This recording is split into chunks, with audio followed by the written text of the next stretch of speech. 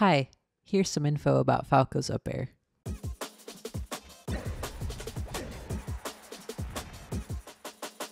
The direction that Falco's Upair sends the opponent is up and away, but more specifically, it sends at a 70-degree angle.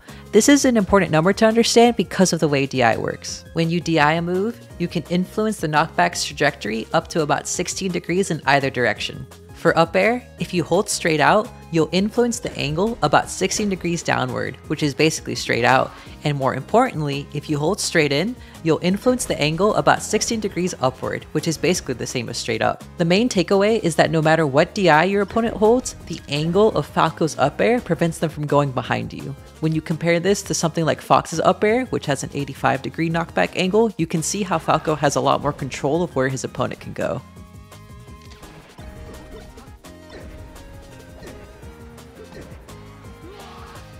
To apply your understanding of the knockback angle, you can think about a common situation that happens when Falco is comboing a fast faller in the corner at mid to high percents. After Falco gets him in this position, he almost always uses down air to spike him off the stage. In order for Fox to survive the down air, he has to do an SDI input toward the stage so that when the down air hits him, he'll barely hit the edge of the stage and live. Because we know that whenever Fox is in this position, he has a high chance of attempting to SDI towards the stage because of the down air, we can confidently use up air and expect them to DI in on it. That being said, even if they do hold away from the up air, you still get an edge guard opportunity. And if you're really confident they're going to hold away to avoid the up air, then you can also just go straight to the down air since you're making the read that they won't attempt the SDI.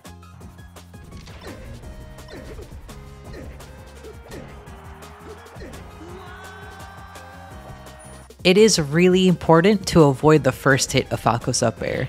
Similar to Fox, it is possible for your opponent to SDI the first hit of Upair in a way that prevents the second hit from connecting, but another thing you have to consider is that the first hit of Upair may accidentally push your opponent towards the direction they are DIing.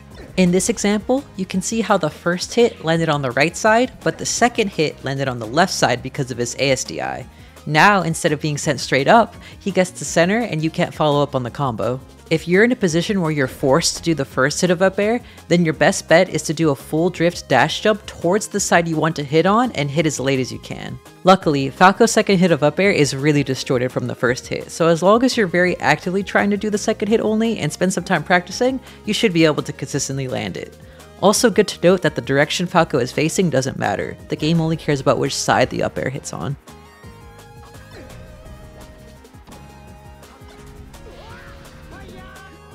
After you actually land the up air that leads to a down air, make sure you wait as long as you can before doing the down air.